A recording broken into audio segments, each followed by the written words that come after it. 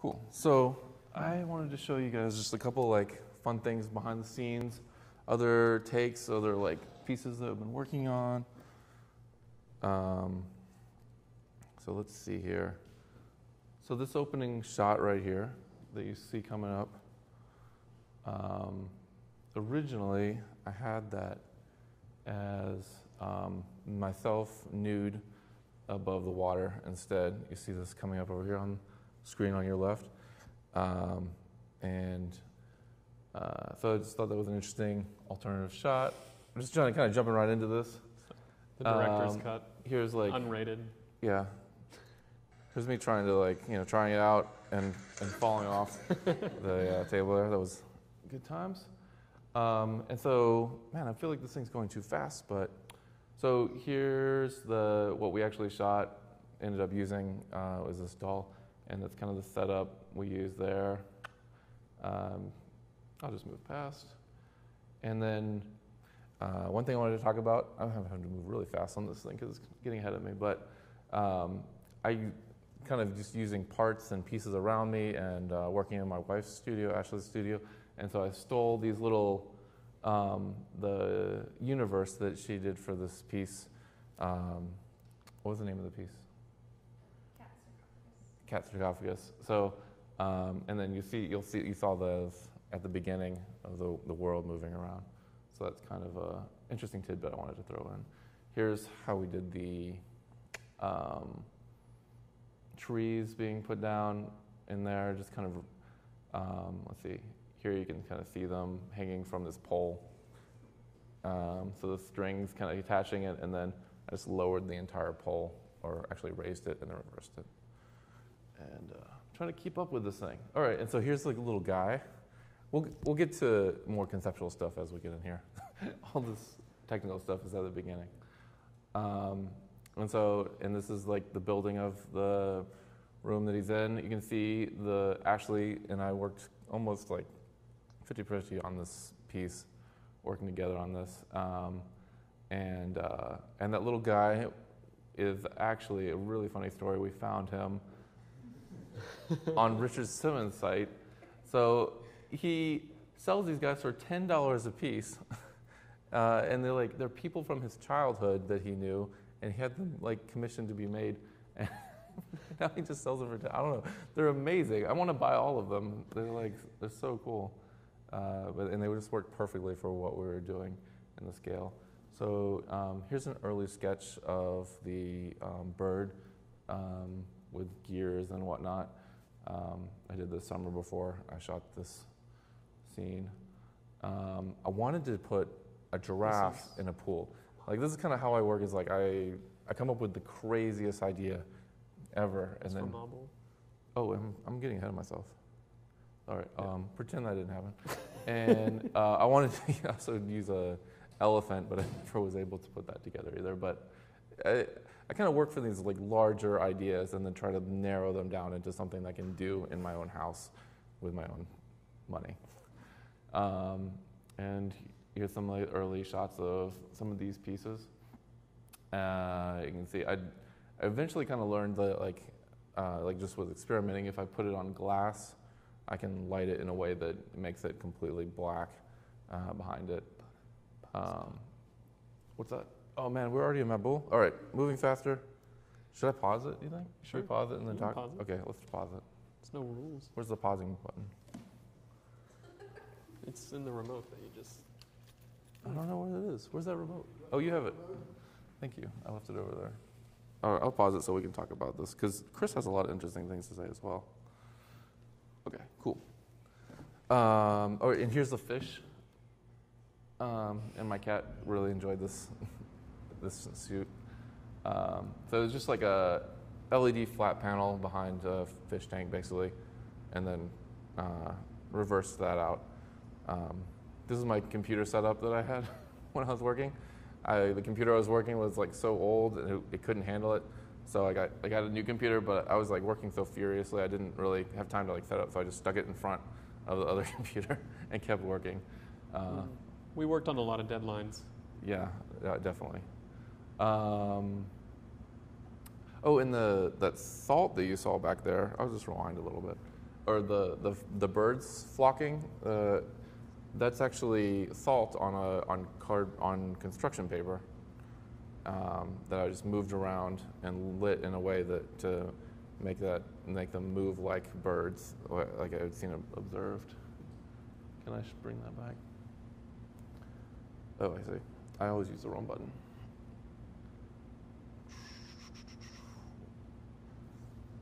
We're gonna slow down here in a second. It'll be less intense. So you can see over here. Yeah, so like that. This salt area here. This is like that. So it's, and then we'll get into some of that other background later. And there's a bird. I think I have a shot of the bird. Nope, I don't. Okay. Chris, do you want to talk about some of the stuff for the first one? I'm done talking for a little bit. So with creation, this went through a lot of phases, and this score probably had the most cutouts in it. So we originally had, like, the music was, I made all the music first for this film. We decided to try to do this different ways for each one. Jericho, you'll see there, like, he made all the film first, and then I made the music to it. But this one, all the music was first. And I had, I think, 8 minutes of music.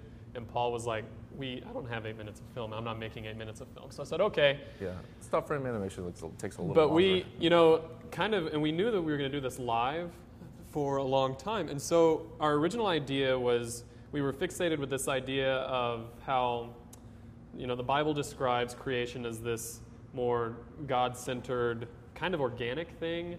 Whereas when we think of the way that humans rationalize theories, that we kind of put things in compartments, and so if you think about like Darwin's theory of evolution, it's very, even though it's describing a very organic thing, sometimes it seems very cold and very dry, and that's hence kind of all the clocks and the mechanics inside of the animals.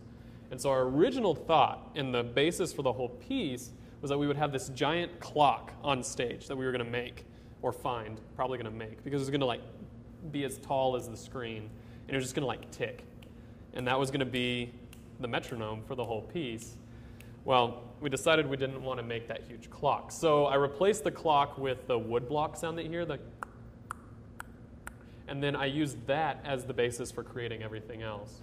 And then all the music is in, I was fascinated by kind of the binary structure of the creation narrative, and much of the Bible, the way it's structured, light and dark, sea and land, evil and good, those things. And so I also composed it in 2 keys at the same time. It was in B flat and C major. And so at the beginning you got this sound, and then by the end of that first scene, it all resolved to here, and then it started and that's the creation theme of life. And that comes back, if you noticed, in the last film, it comes back when we go to all the different colors and things, that theme comes back. But, and also, I guess we can take a minute to talk about instrumentation. So a lot of our ideas for the whole project was that we wanted to remain local, and we wanted to do everything cheap, and we could afford. And so we immediately decided that we were going to use chamber ensembles instead of a full like orchestra or wind ensemble, because it would be easier access, and it also gave us some confines to work within. So for this first film, it was 5 clarinets and a brass quintet. So wood clarinet quintet, brass quintet, and that also reflects that binate structure. And they kind of are in these 2 different keys, and they slowly merge throughout the rest of the piece. So that's the reason behind the instrumentation that you heard. Is that it? Yeah, I mean, to address the concept of this film a little bit more, I guess what I think my original idea with this is it's almost like a satire of like pure creationism, just like the idea of something being created fully, like and completely from the very beginning. So it's a way of commenting on that as well. So it's looking at like extreme creationists and that seem to like completely try to find excuses around what we observe in science versus like seeing science as a way of exploring what creation is.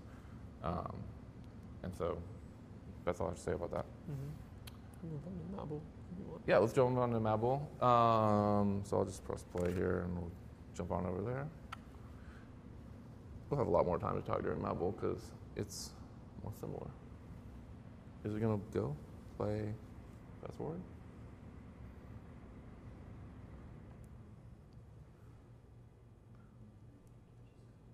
Oh, that's a good part. I like that. Okay. So all of these titles are handmade, carved into stone. Actually, Ashley did them all, I think. Is that right? Yeah. So, like I believe I kind of gave her direction around what I want to see, but she put that effort in. So that's, it's very much a collaborative effort. So pressing play. Okay. All right. So I don't know. Maybe you picked up on this or not, but this is relating to the flood narrative, and with Noah, with the ark and whatnot. But what I wanted to do here was to talk not about Noah and the ark and the two people and the group of people that were saved, but all the innocents that were killed. And there's a really poignant illustration of the story of Noah's Ark, where the flood's going up, and there's all these animals that are still outside of the ark, and they're just looking like kind of confused and a little worried. And then it's multiple panels, and eventually they're gone and they're completely obliterated. And so I wanted to explore that through film, but for a lot of reasons, like using live animals for this. It really wasn't a good idea, let's say. So I did explore it quite a lot. This is where you wanted to do I wanted to, ideally, I wanted to throw an entire giraffe in a giant tank of water. And I think that would have been really beautiful. That you can see a original or a sketch of that outside the Paul gallery. comes up to me and says, I think I want to throw a giraffe into a tank of water. And I was like, okay. He's like, I also want to do a lion. And I was like, okay. And he said, do you know where I can get a lion? And I said, well, and then I thought, and then there's actually a stuffed lion over at A&M Commerce that we use for the basketball games. Mm-hmm. And the last I heard was that Paul was like, I'm going to go talk to whoever I need to talk to use that lion to put him in a tank of water. And I was like, I'm just writing the music. You go for it. In retrospect, it was a terrible idea, obviously. But we figured out a way to do this. And so we experimented with some different kinds of furs and stuff like that, but rabbit fur had just such a great quality to it. And we'll skip that. Here I am out shooting the scenes here, actually. And oh yeah, this is kind of a cool example. So this is experiments with the rabbit for trying to figure out how to make it look good at a faster rate. Please don't do that. Okay. How to slow that down. Oh my goodness. All right. How to slow down that rabbit first so that it actually looks interesting. And so at the time, I shot this almost 2 years ago, more than 2 years ago. It would cost about $40,000 to buy a camera that would do what I wanted to do. So I spent a lot of time experimenting with consumer level electronics, trying to figure out what a way to actually achieve this through a lot of different camera tricks and stuff like that. Which is fun. Now you can buy an iPhone and it's built in. You can just do that automatically. So you guys can all shoot this film if you want to easily. Do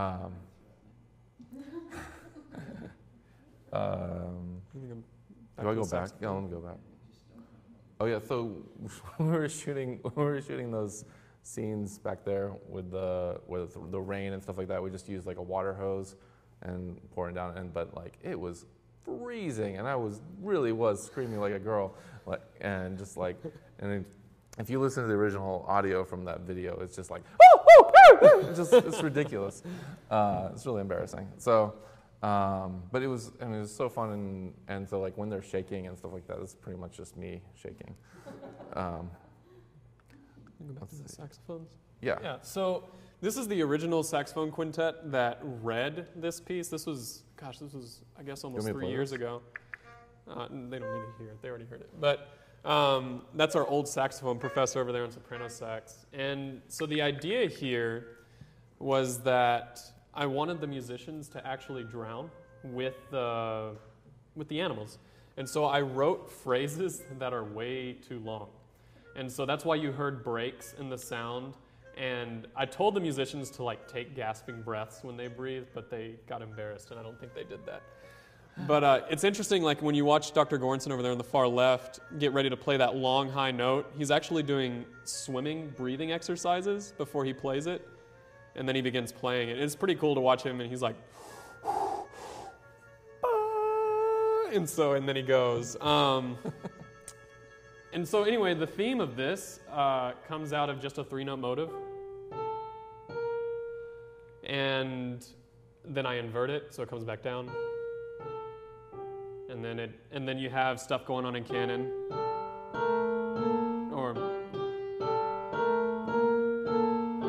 And you have that basically going on like 5 different ways.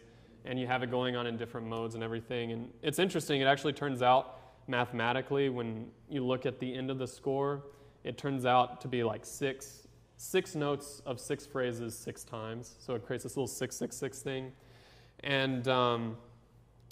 And musically, it's also created, the flood narrative is in a chiasmus, and we'll talk more about this in a little bit. Yeah, I have a slide for that later. Yeah.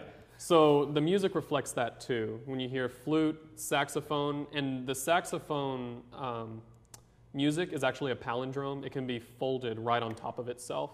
So can the flute part. So it all kind of just folds in on itself and then reverses through the other side. The key, interesting, this is the source material, which is known as the Steiner Stinger. Do you even know who Max Steiner is? He wrote music for like Casablanca and all those big movies with Humphrey Bogart and all those guys in them. And for example, in Casablanca, every time Bogart enters the scene, you hear that.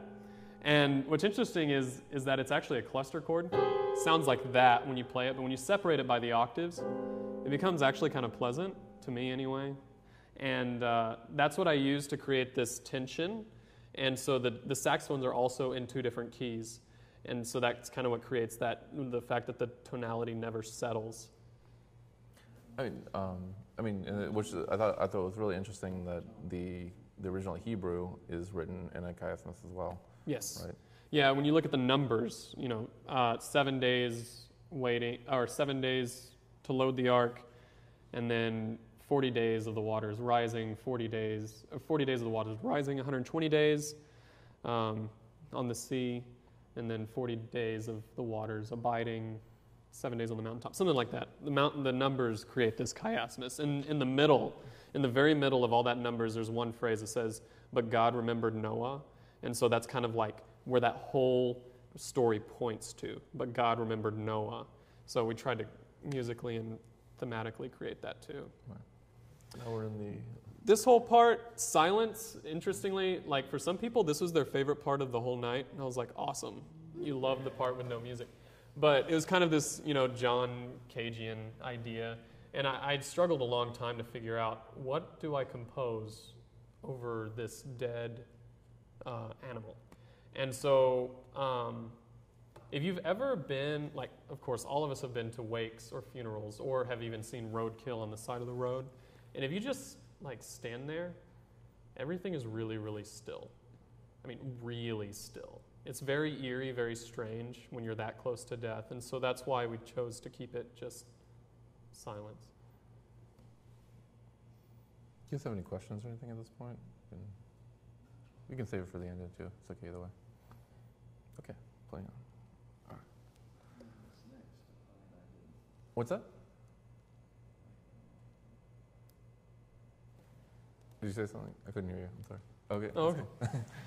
Okay, cool. So this is actually the first film that I shot, and before I even talked to Chris, I knew I wanted to make this film, and so I just made a list of the shots that I wanted, and got together a couple people, and we just shot this whole film in one day, basically, just early in the morning till late in the evening, and we took like a 4-hour break in the middle of the day to just relax and go to soccer practice.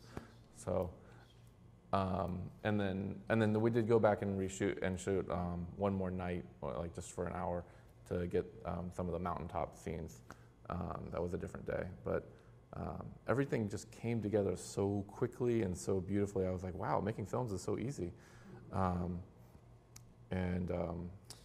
When Paul came to me, this was like way back in the day. This was about almost 3.5 years so ago. long ago. And he comes up to me and says, so I made this film. Can you compose some music for it? And in my mind, I'm like, my dream. I've always wanted to do that. Yes, absolutely. And he was like, great. You have, like, I'm presenting it in a week. And I was like, oh, okay. So all of the music for Accede was improvised. So I created a little cue sheet, and I wish I still had this cue sheet. It was on a scrap piece of paper that Josh Miller, the vocalist, I just said, we're going to do these things at this part in the movie. Let's do it. And so, and we basically, spent a long time talking about it beforehand. We did. We talked about go ahead. So, you can bring it in. But to create the music for the original film, we had to improvise it in order to get it to Paul in time to record it and produce it and all that stuff. So all of it, and interesting, I mean, it kind of fits because Jewish music is mostly improvised, traditional, and then we also use the Jewish, that's that Hebrew kind of mode that they use. And it was kind of so successful originally that we just decided that that piece is always going to be improvised whenever it's performed. So for the 2 live performances that we've had so far, it's been improvised. But you hit cues like tight as well. There's certain Yes. things that you every time hit, and Yes. you're very good about doing that. Like here when they're going up, like hitting those footsteps as he's walking up the mountain here. You'll see in just a second. After this, which I guess we can talk about the really cue bars example. now.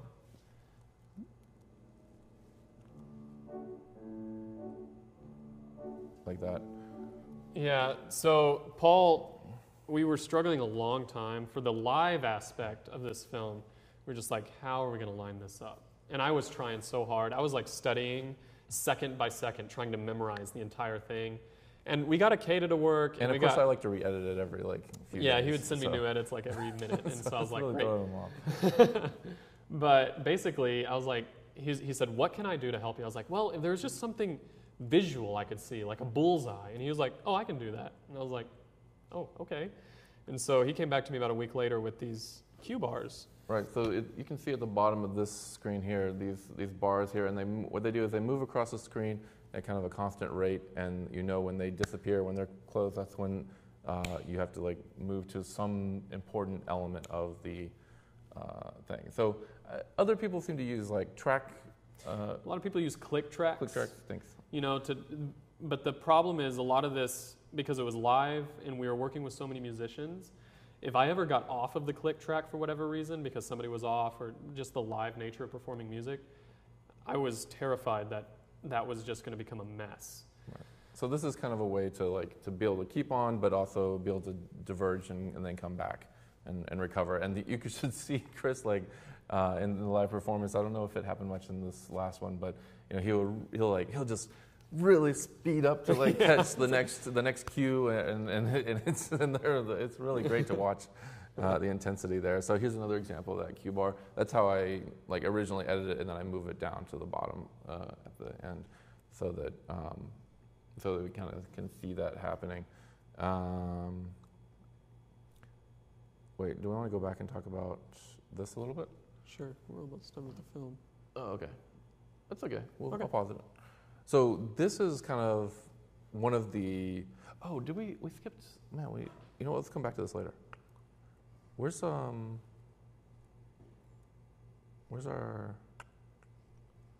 Should be right here. Sorry. But this is out of order or something. All right, here we go.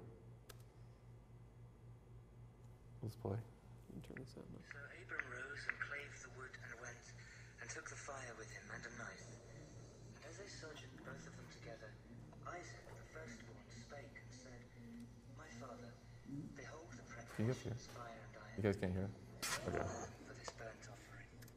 Basically, it's a poem by Wilfred Owen that Paul kind of began with for this film. Right. This, and it's inspired some other sculptural works I've done in the past. But the idea of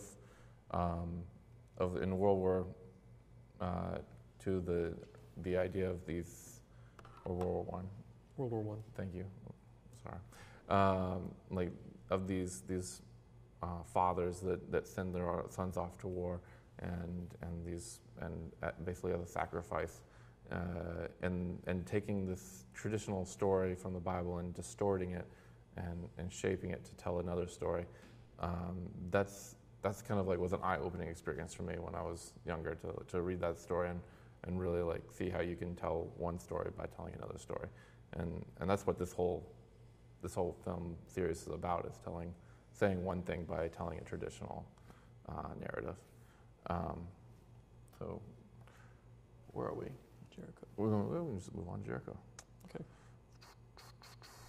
Okay, and we can talk about the archetypal element. Also, are we just playing?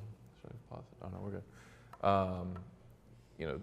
We tried, with the carrying of the wood and with the symbolism of the red shirt.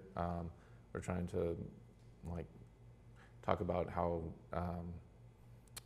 Isaac is kind of like an archetype for Jesus as well. So hopefully that symbolism is not totally lost as well in there. Are there some other elements I'm forgetting? No? Okay, we'll just keep going.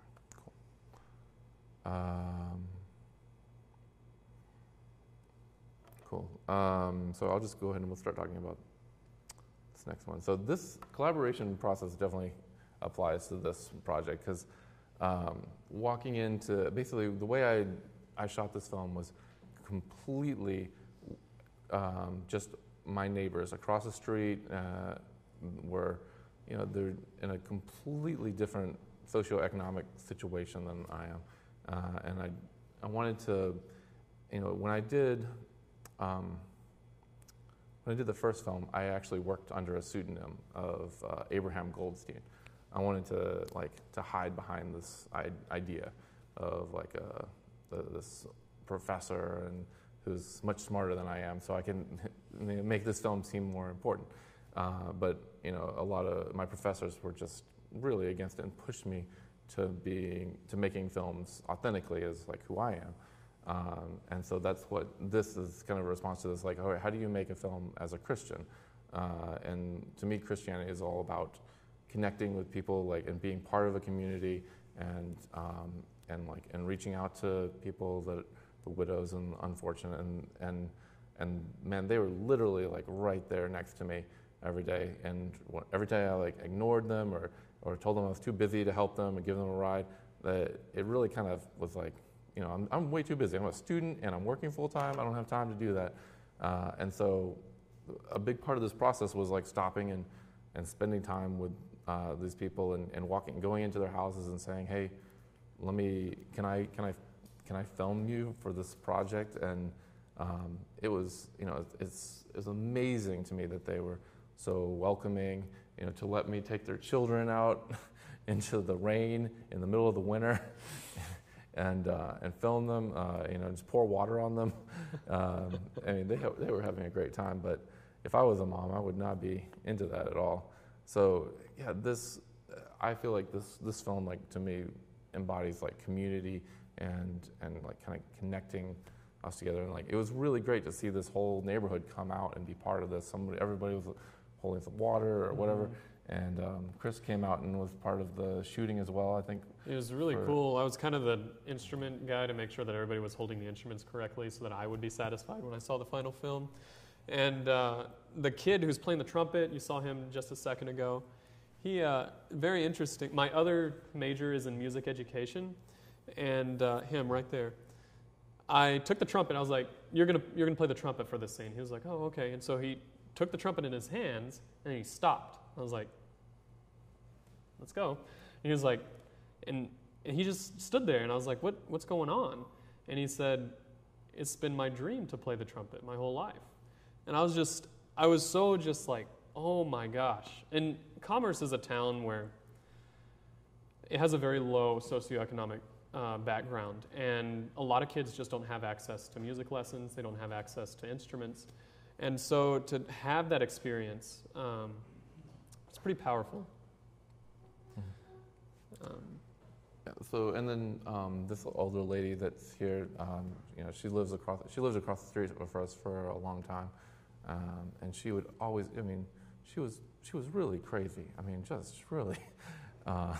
We would just laugh about it. It's just she would just come over and ask us to do like just the weirdest things that didn't make any sense at all. I think like at one point she bought AstroTurf and like AstroTurfed her front lawn. Which it's still there, but she passed away a few months ago, and so that kind of adds an interesting significance to this for me. But she just let us come in, and she just loved to talk to me, and so I have hours of film of her talking to me about her life and things like that as well, which perhaps will develop into something someday. The puppets, I guess, would be an interesting thing to talk about. You can see the real live puppets that I used in the gallery in there, and what I did is just cut out pieces of paper and sewed them together with string just so that they were loose, and then connected dowels to those. And Ashley and I both took turns kind of controlling those puppets at different times. And you can, I don't know if they're in here right now. Yeah, so there you go. And I wanted to basically talk about like this fantasy world that this little girl is kind of going into, to understand the what's happening around her, and this may be one of the more difficult films to kind of grasp the meaning behind, but it's from the story of Jericho, but also it's talking about Katrina and the great flood that happened in that situation, and the country's kind of response to that. I was just really shocked to hear Christians talk about New Orleans as this place of sin and that should be washed away, and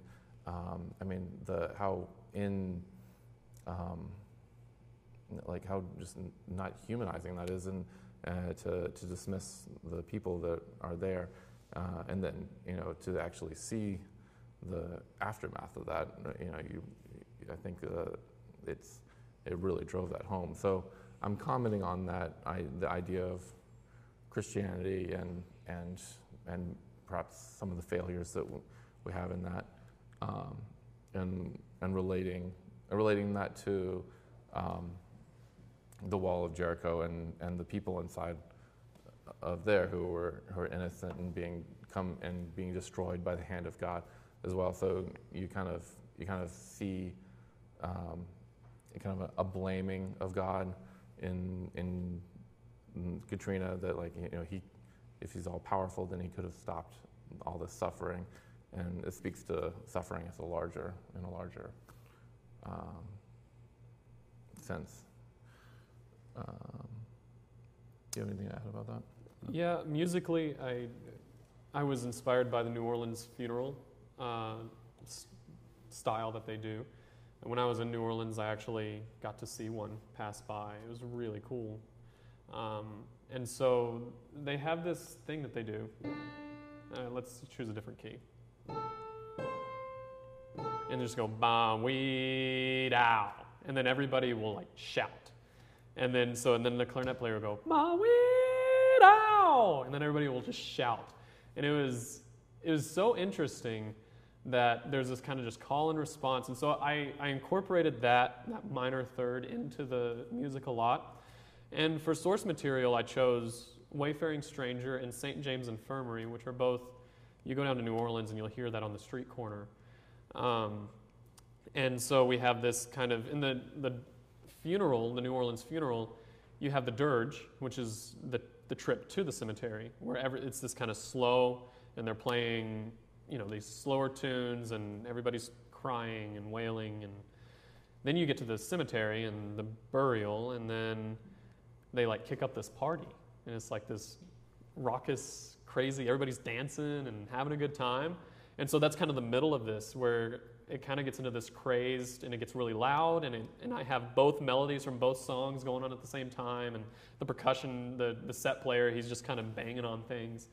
And so that's why I chose those tunes. I wanted it to be in a jazz style, so a lot of those, the music wasn't improvised, but a lot of the inflections they were really good jazz players who were playing that. So, yeah. Wow, I'm a little out of order here. So here's the original sketch for the concept of Jericho, which is in the gallery right now as well. Here's an animation. I was originally going to try doing some animation. Here's the lady that, and there's the little house that Ashley actually made this house completely and did all the little shingles on that and everything. It was really amazing, and then we completely destroyed it, then brought it back to life a little bit. And that's the scene that we shot with the, you see it just for a second, where it's almost like a fiddler on the roof kind of situation there. And what else? I was going to say something else about that. Oh, well. Musically, this didn't get to happen in the performance here, but with the scene where the house gets blown down, obviously there's the huge trumpet blast, which is hearkening back to the story of Jericho. And my lead trumpet player, great friend, he had just had an embouchure change, which, if you know what that means, he had to move his mouthpiece and basically destroyed his range. And so he couldn't hit that high note. So I was like, what can I do? And then I just grabbed a bunch of trumpet players in the hallway the day before the performance. I said, hey, you want to be part of this? They were like, sure. I said, get up in the balcony, and when I point to you, just wail out a high C as loud as you can, and then until you can't, and just let it fall. And so it was really cool in the actual performance that you hear here. When that time came, I turned around on the piano bench and I was like, go! And then just this wall of trumpet sound just enveloped the whole audience. It was pretty cool to hear that coming from like all around. It's pretty powerful. Can't imagine what the Jerichites experienced, if that's how you call them. Yeah, Jerichites. Another thing, I use projectors a lot in my filmmaking. The scenes where the girl's looking out the window and stuff like that, that's all with a projector. You can't really get that kind of directional light any other way that I've found. And then also to get really sharp shadows and things like that with my shadow puppets. That's another really interesting, fun technique. And then you can, with a projector, you can have any color light you want or any shape of light you want or anything. So that's really a really fun tool to have. And so moving on to the next one. Sure, you good? Okay. Yeah, thanks. That would have been embarrassing. Once again, we have these things. So here's my setup that I'm building. I built for the, boy, everything's out of order. I don't know what happened to my slides. It's embarrassing. So this is kind of my setup. This is my setup for this original scenes here. And then here we are painting all the little animals. We ended up not using the pigs because they're not kosher. And so here, this scene here here's like the shooting of that scene here. So I'm setting up this camera on a track and then using what traditionally used a rear projector, but now computer screens have gotten so big that you can really get away with using a computer screen if you have a little bit of focus play. So I'm just going to pause this for a second.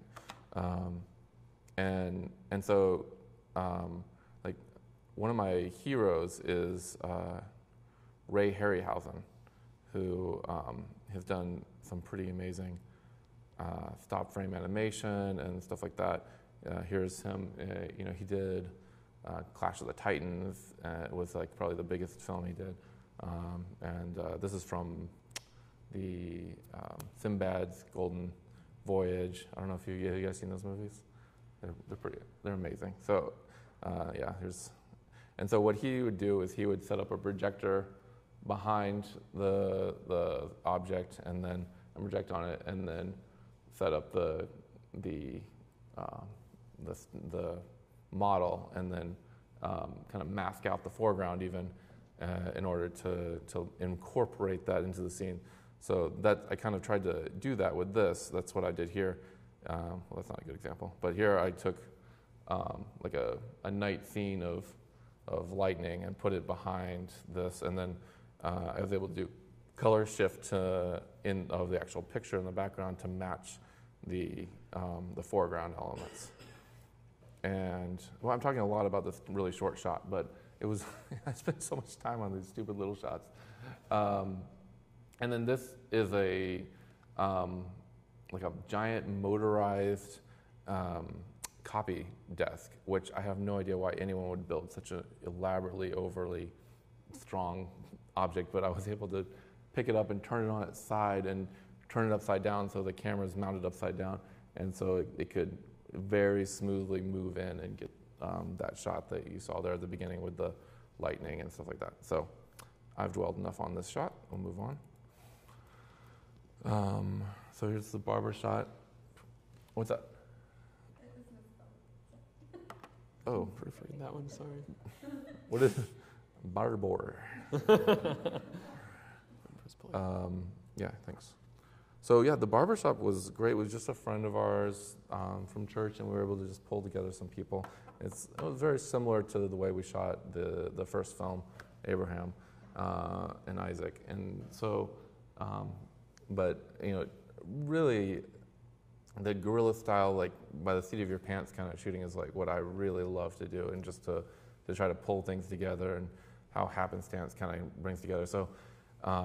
Which you got to really know how to use your equipment well to do that too, and be ready to go. But I was like the devil character. I just went out on the street. I just kind of really needed somebody else because our main actor that was going to come and do that wasn't showing up. And this guy was just coming out of the Chinese restaurant on his way home. I said, "Oh, would you just come over and do this? It'll just take 5 minutes. Be an extra. It's no big deal." Ended up being like the main character in the scene, and didn't have a clue how to play chess. I don't know how you live to be 70 years old and not how to play chess, but so we were kind of trying to teach him that as we went. But it was super fun. There's also an antique store that is nearby that I was able to borrow a lot of props and stuff from. And he would just bring it back next week, it's fine. And that was really amazing. All the trumpets and stuff like that, a lot of that stuff came from him. And I didn't tell him that we got him soaked. Musically here, so this is where you heard the strange meow. And so I got my good friend who was the first chair clarinet player. I said, "Come over, I'll feed you, we'll give you tea or beer or whatever you want. And I need to find out what the clarinet can do." And so basically we just spent all night, he was doing harmonics and trying to play like 2 notes at one time and doing all these different things. And we came up with all these extended techniques to make these strange sounds. And that you hear is actually, you take the barrel and the mouthpiece and you stick your finger in and out of it, and it creates that kind of whale siren sound. And the source music for that, so you have the scenes in the barber shop, which is a Baroque setting, very strict style of a piece by John Dowland called Flow My Tears, and it's back from the 1580s is when it was written. It's one of the most famous sad songs ever written, and I just love the lyrics, and I was captivated by it, so I decided to set it for this. And so you have that kind of strict setting juxtaposed with this free, all I did was this, and then the clarinet players just kind of did their thing, and they did it in their own timing. And so again, we kind of see the return of this binary structure of the music. Is there anything else you wanted to say here? I was going to talk about, this scene was kind of a crazy one. We kind of just put out a message on Facebook like, hey, does anybody want to be in a film or whatever? And some people showed up, and they were in a party scene. And so we set up this, I built this like contraption, which is like a ceiling above that was just made out of styrofoam. And then Ashley above it, and so I'm moving the camera in on a track and trying to like very quickly move in so that we could slow that down to a slow pan, and while Ashley beats on the top of this thing with a with a 2x4, and she hit our friend in the head pretty hard. So be careful volunteering for anything that we're involved with. Well, anytime you volunteer for Paul, yeah, you're going to end up doing something. You're going to get wet in the cold, or you're going to get hit in the head. You're going to find a giraffe in a tank. Right. Do you want to say anything more about the music in this? Yeah, so in this last piece, to finish out this chiasmus idea, the whole, all 5 films are set in a chiasmus, and the musicians are too. And so the last film is the return of the exact same ensemble from the creation film. So you have the 5 clarinets and the 5 brass members, plus a coda of the vocalist and the flute player. And so, putting the live music together was a little bit of an insomnia inducer. But it was really cool, and it was really great to work with those guys on stage in a way that none of them had ever worked before, that we hadn't worked before, and to create the experience live. I mean, that was kind of the whole point of Believe It Anyway, and kind of this layered ideas that we have about belief and what you see and what you don't see and what's going on. And the musicians had so many ideas to bring to the table. They were just as much as part of the project as the extras, and I mean, they probably didn't stay up as many late nights as Paul did, editing things, but they practiced a lot.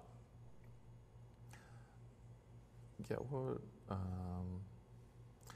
the whole idea of Job is an interesting kind of coming out at the end.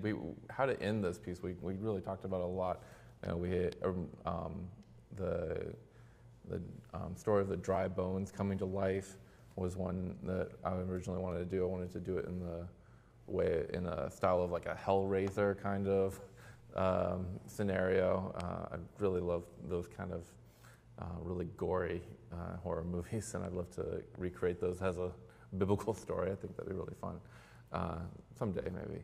And what else were we going to do? There was one other thing. We're going to do David and Bathsheba. Oh yeah, David and Bathsheba had actually had a rap written for it and everything, but we decided we didn't want to have vocals in this piece so much, and it was a pretty explicit rap, so it may not have reached out to some wider audience, but yeah. So the story of Job, though, really it almost embodies what this whole series is suffering and questioning and doubt throughout all of these stories that you see and asking God, like, why is there pain in this world, and then Job, and then God coming back and responding, who are you to ask that? I'm God, and I've made everything, and you don't understand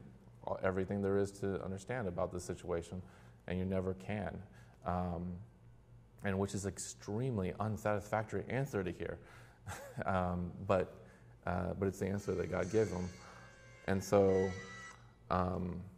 that's how we thought to end this as well as and this scene here is.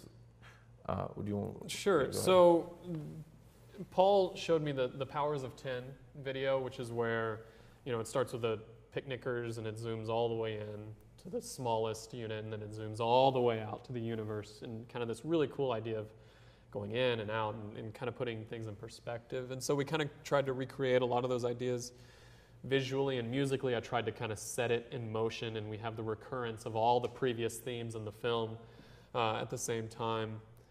And kind of this idea that, like, for scientists to understand the beginning of the universe, to understand where everything came from. They had to listen to cosmic background radiation coming from the farthest reaches of the universe in order to discover that. And then now scientists are looking into the absolute smallest particles in the universe in order to understand the beginning of the universe again.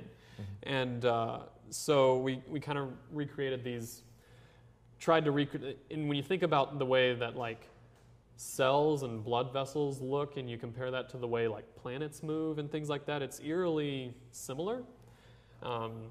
So yeah, visually I wanted to try to draw some parallels between like a universe and then like cellular activity and like just the tiniest thing in the world and the biggest thing in the world. So all this is shot with just a macro bellows and I went way too far. And then just glycerin and glitter and things like that. And so it's just like, it's basically things out of our kitchen that, and actually really like was a big part of that and being part of it. And so we were together, I was manning the camera and what I found was like if I created a mount where the camera and the oh, that's definitely the wrong button. Oh well. The camera and the plate of goo was all mounted on the same contraption, then I could just move the whole thing as one large, extremely heavy piece, and keep the same focal distance and all that kind of thing. And so I'm like tilting this thing at a 45-degree angle, and trying to hold in place while this glycerin's moving at an extremely slow pace. So all that stuff is sped up quite a lot. And that's all I have to say. Do you have anything else to say the piece kind of, this is probably the last thing we talk about, but the piece kind of started with, we almost showed you this slide of, you saw Pastor Steve Munze up there. He has this sermon called Believe It Anyway, where he talks about these things that happen in the Bible, and the congregations like chants, believe it anyway, believe it anyway, believe it anyway, believe it anyway. And it was just like, whoa, this is like too much for me to handle right now, because we both grew up in Christian traditions, and all of a sudden I was struck with like, wait a minute, what do I believe? And why do I believe it? And so kind of this project was our way of working through those questions to, like, okay, so why would God send Hurricane Katrina into New Orleans, right? In the same way, why would he decide to destroy the entire city of Jericho so that the Israelites can come in and take it over and, killing women, children, men? And these are hard, difficult questions for us to wrestle with. So kind of creating this helped us to work through those questions. And like Paul said, at the end, you don't necessarily get the answer that you're seeking. And the journey's not over yet, obviously. Like, it's never over, and you're always seeking answers to questions about life. But the last things that we were thinking about was just like, well, how did Job respond when everything was taken from him, and including his health, including his family? He didn't respond happily. He didn't say, oh, well, okay. He was saying, I have it written here, the light, they say, is near top the darkness. If I hope for Sheol, which is like death and blackness and nothingness. If I hope for Sheol as my house, if I make my bed in darkness, if I say to the pit, you are my father, and to the worm, my mother or my sister, where then is my hope? Who will see my hope? Will it go down to the bars of Sheol? Shall we descend together into the dust? Like, that's what Job said. And like, it turned out, like God said, this is the most righteous man on earth. So anyway, things like that. And the last thing that I wrote down was also from Job. It's actually his friend who says, how then can man be the right before God? How can he who is born of woman be pure? Behold, even the moon is not bright, and the stars are not pure in his eyes. How much less man who is a maggot, and the Son of Man who is a worm. And obviously our last scene is of that worm, kind of just struggling around. Yeah, reaching out, still questioning. So, yeah, so a hopeful ending that we put there. But I feel like, speak frankly, that by taking on these kind of questions and not, pushing them aside, I think that I feel stronger in my faith in a way, and not as strong as I'd like to be, certainly. But it's dealing with the really difficult stuff, and different things may be difficult for different people, but this has certainly made me really take time to think about these things instead of and to act them out physically, to take a boy and walk up to the top of a mountain with him and when he's cold and miserable and crying a little bit, to be honest, and his mom was there. She said he was fine. But I mean, it didn't make it any less intense. To do that makes the story so real and so, I mean, I think that level of like experience was like something that only I probably got. I don't think that that's conveyed probably through the film itself to that level. But for me, it's a journey of faith to create these things as well as to share them. So, yeah. You guys have any questions? Anything? Yeah. It's a beautiful film and a delight. And the first time I saw it was in the New Works room. And I was thinking about it as a gallery film. My question is to the matter of it being a gallery film. So many films and videos that I see artists make in galleries involve a rather static frame of reference. And the narrative is a process or a task that the artist is doing. And there's impressive cargo in this type of thing. Your scope is so much bigger and so much different. I wonder, are you cognizant of other art movies and galleries, or were you just making something? Did you have venue in mind, or what you were going to do ultimately with these ones that was finished?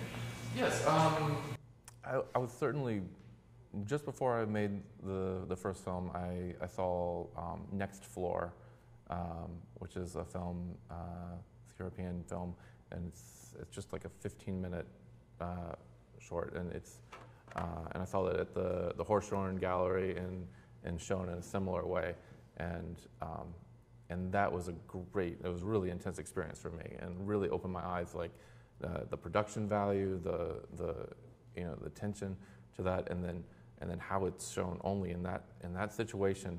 There was no way for me to even share it with somebody else. It was so powerful in that, and it can buy it on iTunes now. But that experience was kind of, I certainly was thinking about how this could end up in a gallery in that kind of situation, but that was a theatrical kind of element but it still had that looping quality to it. So, and I watched it a number of times because it was so powerful to me. But very soon after I made the first one, I started talking to Lisa about it.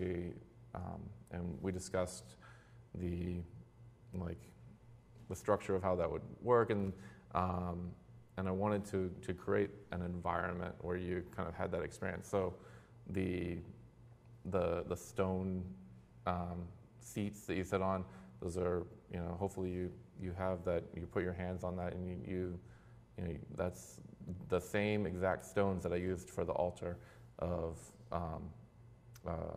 with Abraham and Isaac, and some of them, obviously not all of them, but some of those that are on the top are the exact same stones that I used. And so to put yourself in that situation and to create a space that is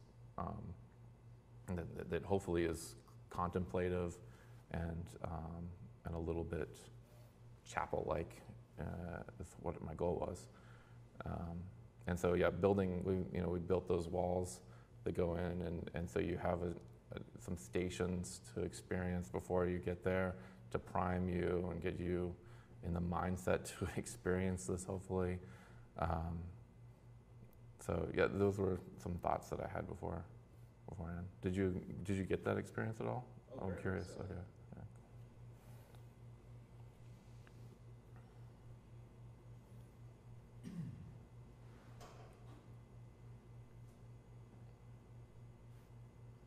What are you working on now? Now?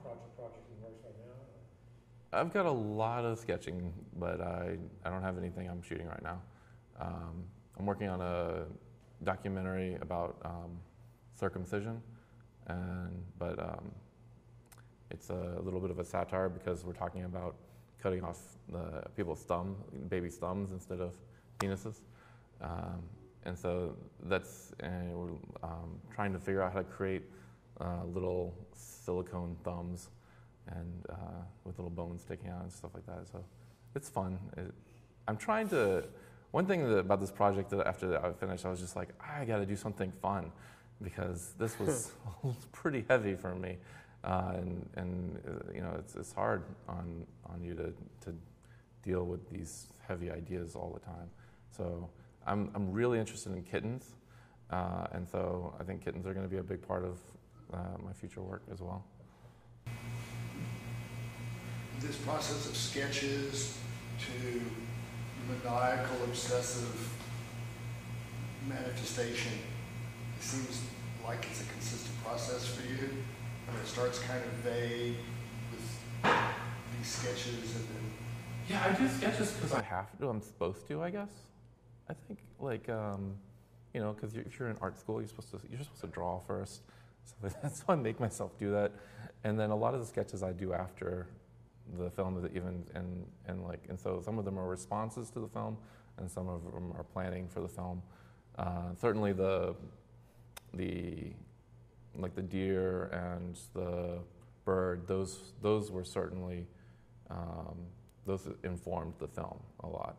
But there are some sketches I did like after I shot the film that you know that were formed by my experience of creating it.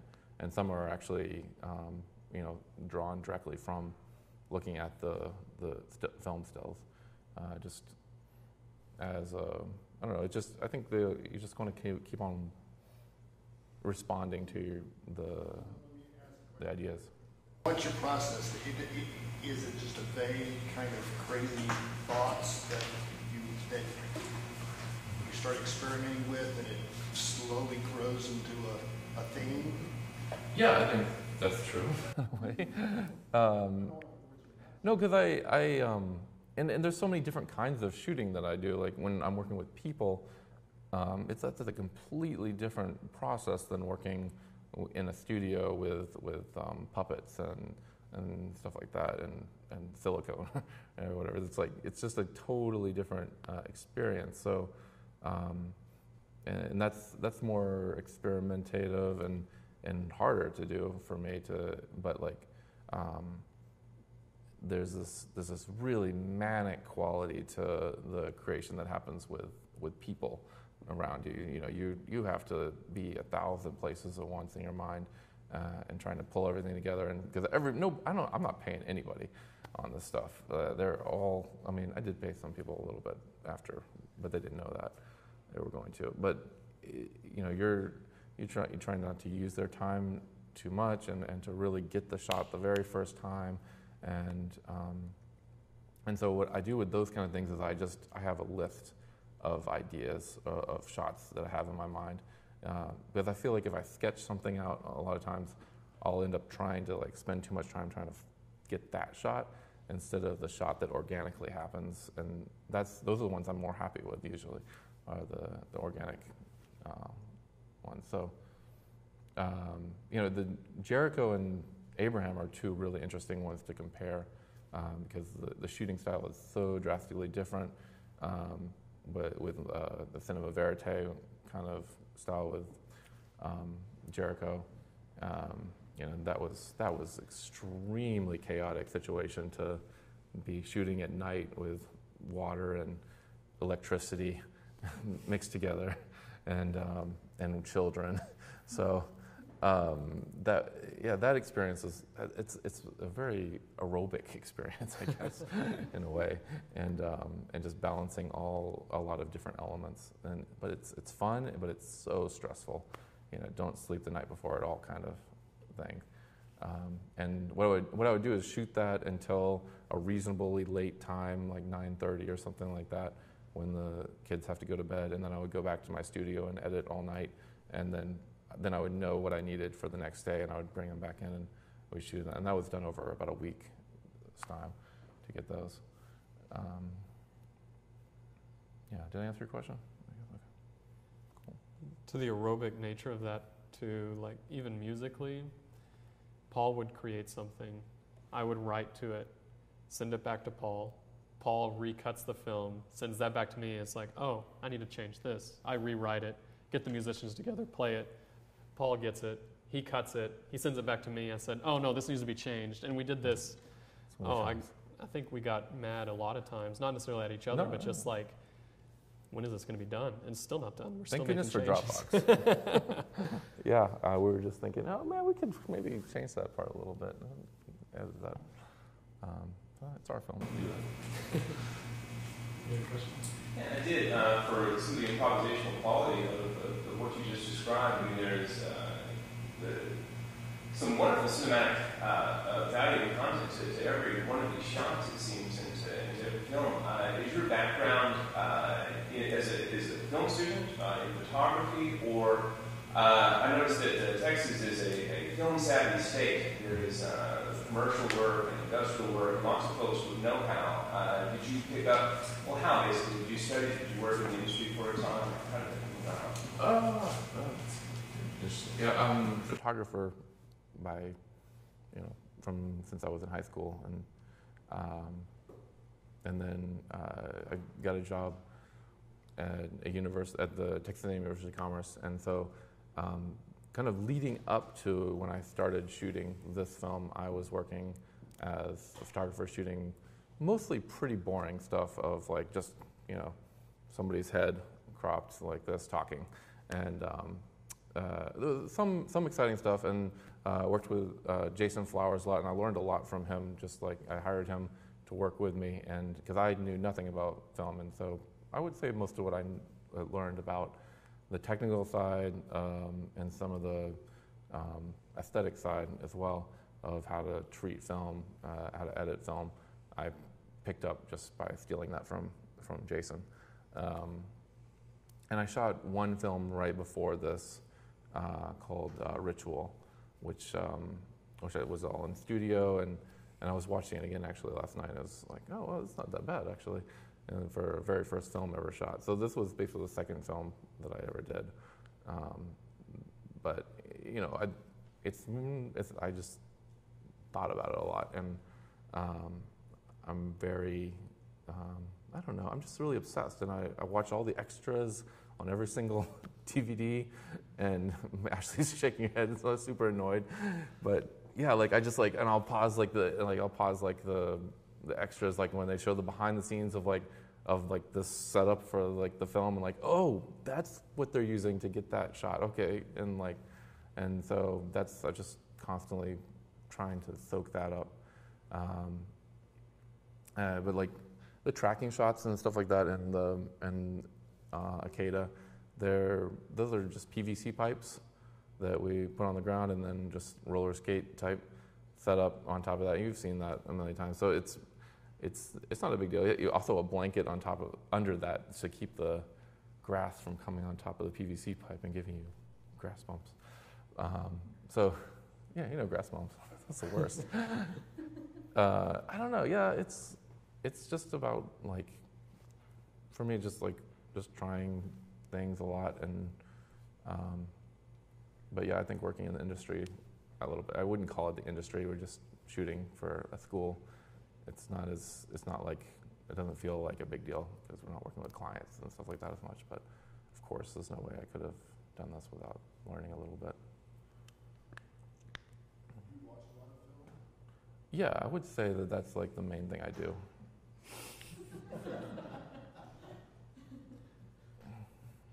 yeah, I watch everything I can. I try. I'm like I don't have any problems with alcohol really, or drugs at all. Like really haven't had an issue, but watching movies has been a major issue for me, major addiction, and but I don't know, and I have to kind of give myself a break a little bit though, because like right before I did like some major edits on some of these things, I'll watch like all the Godfather movies, and then I can't pretend like doing that didn't inform the way that I actually cut those films, and to some level, like I think you soak up and you're the sum of your experiences. So yeah, I try to have as many good experiences cinematically as possible. Lars von Trier, I think that his style really informs the Jericho piece a lot. So